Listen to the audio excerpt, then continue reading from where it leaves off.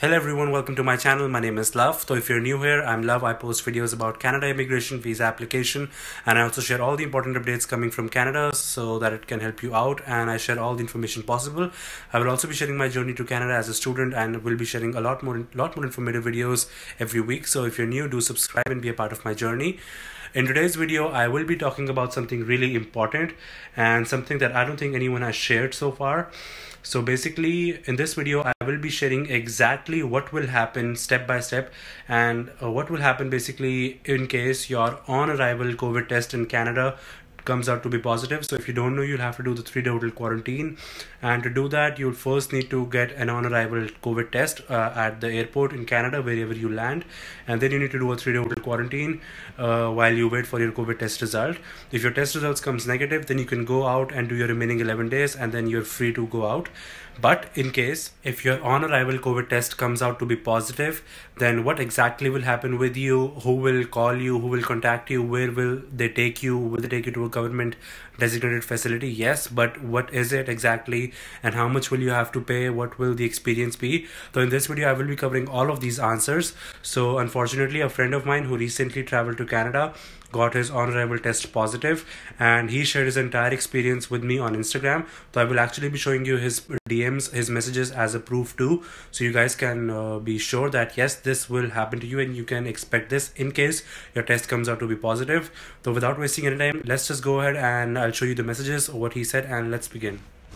So as you can see on the left side, you would be able to see his messages. So as you can see, he texted me, "Hey, I reached Toronto but got my COVID report from the Toronto airport positive. My hotel is saying that the government officials will pick me up, and I wanted to know what will they charge me and where will they take me." So unfortunately at that time I didn't had enough information about it, so I only gave him the information that I had, but I did tell him to share his experience with me so I can share it with you guys what will happen. So after that he did share his entire experience, so let's go ahead and look at that. So he told me, hey, after a few days, he texted me, "Hey, I reached the federal government quarantine facility and it's free. Something good happened." So yes, it is a very good news for anyone who might get a COVID positive report when they arrive in Canada. The designated quarantine facility will be free of cost. So that is one of the greatest news and the most happiest news that could be for the travelers who might face a positive report on their on arrival test. So you won't have to worry about the charges that you would be paying for the designated government facilities. And I texted him, so as you can see, "Hey, that's really good to hear. I hope you get better soon." And I asked him other questions like, what happened? Did an ambulance came to pick you up? How many guys came to pick you up? What did they tell you, for how many days, and so on? And as you can see, he responded. So they basically sent him a minibus, like a shuttle, to pick him up, and there were 2 guys. One was the driver, the other one was the helper. So total 2 people came, and he said that now I will be required to isolate for 14 days. So even after 3 days, if your test result comes positive, you would have to do another 14 days in the designated quarantine facility, but it will be free of cost. And after that, he said that another test would be conducted after 14 days from the first test, which happens at the airport. So in total, after 14 days after arrival, you will have to go through another COVID test. And he said the place is perfectly fine and similar to the 3-day mandatory quarantine hotel, so it will be like that, so similar to like that. And I asked him, oh, that's actually great. And I asked him if everything is included, like food and everything, and if he could share the name, but unfortunately it is some confidential information, so he didn't share it, and I can't share it with you guys because he personally told me to not share it. So he did mention that it will be near the airport and you can actually see the airplanes from the windows. The food is included and it is pretty good. He said that getting some same quality food as he was getting in the hotel for 3-day hotel quarantine. And he did share the name, but I can't share it with you because he mentioned it is confidential.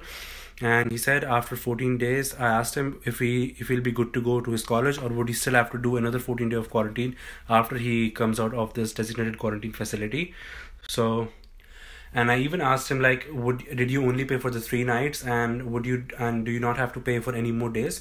So he did mention that yes, he only paid for 3 nights, and after the 14 days it isn't confirmed yet, and he told me he'll update me when the confirmation comes.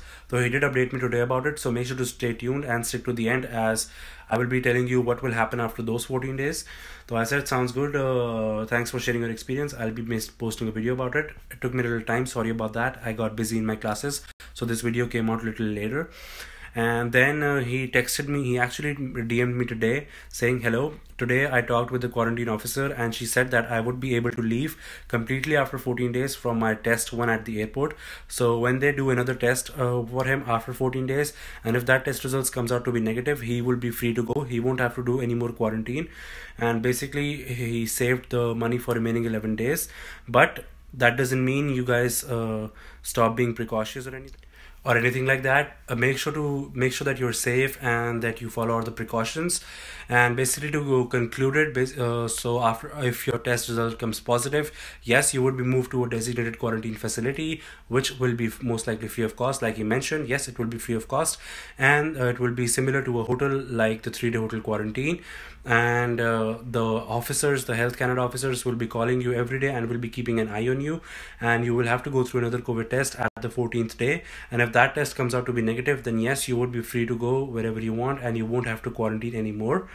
So that was all about what is going to happen exactly if your on arrival test comes out to be positive. It will be a short video, but it has covered the most important question that almost everyone has in their mind, and the fear that everyone has in their mind. So guys, I do hope you find this video useful, helpful. It clarified your question about the COVID testing and what will happen if your test comes out to be positive. So if you found it useful and helpful, guys, please do leave a like to the video. Do subscribe, be a part of my channel. I will make sure to continue sharing more and more informative videos every week and almost every day. And as always, guys, I'll see you in the next video. Do drop down a comment if you have any questions regarding this or anything in general, and I'll make sure to get back to all of you. As always, I'll see you guys in the next video. Bye. Take care.